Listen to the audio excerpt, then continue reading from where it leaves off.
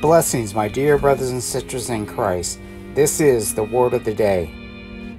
Now, today I want to talk about how the top 3 leaders in our country, in the United States, Joe Biden, Kamala Harris, and Nancy Pelosi.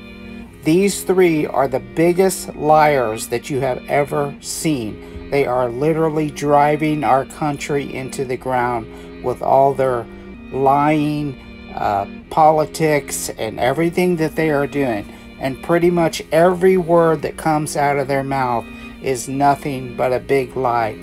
Now, the Bible tells us clearly in 1 Corinthians chapter 6, verse 9 and 10, that no liars will inherit the kingdom of God.